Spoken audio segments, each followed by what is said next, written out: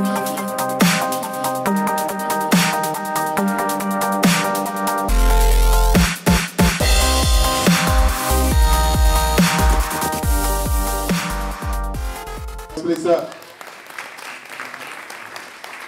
everybody, so yeah, my name is Mark Anderson. You might like to follow me on Twitter. I am at ICT Evangelist, and I'm going to talk a little bit about awe and wonder in the classroom, because it's an amazing way to inspire our young people. A bit of mystery, a bit of awe and wonder, getting our students to think about the way in which they want to work and learn in their classroom. Someone far greater than me, gentleman Tom Sherrington, wrote a series of posts on his blog about great lessons, and on one of them he talks about awe and wonder. And he says that we've got this sort of moral duty as teachers to inspire and engage and enthuse our young people. It's something that I try and do in my classroom. And so what I'm going to try and do in my remaining few minutes, although my timer seems to have gone. Oh, okay, 4 minutes, I'm doing all right. No, not really a barrier. Right, okay, so I'm really lucky. I get to work in both primary and secondary schools a little bit now, because my boys are in primary school and I help out at their school, and I work in my secondary school just outside Bristol, and I'm lucky to work with some other schools as well. And what we try and do is use awe and wonder to help us engage, develop our young people, enthuse them, and inspire them with what they do. So how do we do that? Well, we can do with objects of awe and wonder. So for example, in my boys' school, when I'm introducing computing, I use a little thing here called an Ozobot.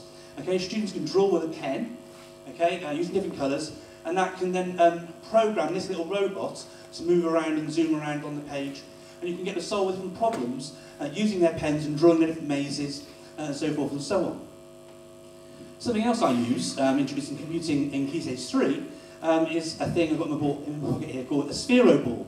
And you can use it for lots of different things, what have you. I've heard of, Rachel was talking recently about using it as a questioning device, getting it to roll around a room and students chasing it to pick up and answer questions. You can control this with your Android or your iOS device, and that's absolutely brilliant. A really engaging way of getting students to work in the classroom. What I did with my computing students was I got them to go around my little assault course I'd made and got them to do the best time that they could. They went around and did it a few times, they got quicker and quicker and quicker. And then I said, well, can I have a go? And they went, all right then, sir. I had a go. And I used the app where I could actually program the board to go around really quickly. Well, I stripped them down. You know, my time was so quick compared to theirs. Now, when they saw me doing mine, they were like, whoa, how did you do that? I showed them how they were really hooked straight away, really engaged into learning how to program with their computer. We can get students to be engaged as well, and bring a bit of awe and wonder with our encouragement and praise of their work as well. Because if you think about Austin's Butterfly, where that young lad working with Ron Berger refined, improve his butterfly that he drew to something which was absolutely brilliant at the end of its making. If we celebrate and encourage and praise our young people, then we can really, really, really get them to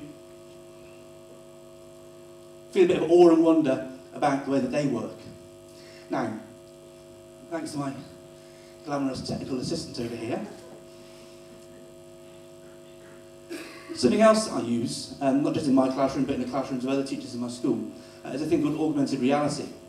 Now, this first app, that's the R for my boys. The first app we can see is one called Spacecraft 3D. So what we have got is just a piece of paper which acts as a marker. When you hover the iPad or your Android device over the top of the marker, you then get a three-dimensional spacecraft that you can examine, and you can use that for lots of things in science, but also in other lessons too. Next one, please. If you want to learn about the human body as well, another one called 4D Anatomy enables you to zoom in, take away, remove different parts of the heart, or the human body. This is harder than present. Zoom in a bit, just go a bit closer. Okay, and that's completely three-dimensional. You can add skin tone and take it away. Now, students before could only do that learning through actually going to a morgue. Imagine the risk assessment on that. Okay, but this way you're doing fantastic learning. Now, something that we're using in primary, in my son's primary school, to engage them with their creative writing, is this one. This one's called Collar. Now, I particularly like this one. Okay, not only because it's fun and it sings a little song to you and all the rest of it, but you get a sheet and you can colour it in. And what's amazing is the application picks up the colours that you've coloured on the page, okay? And so it transforms those colours onto the actual design that you see. Okay, I left the coloured in one, sorry, in the car. Okay, so that's what you see there. It should be coloured in really. So that leaves me to say to you, thank you very much for having me, and a very Merry Christmas. Thank you.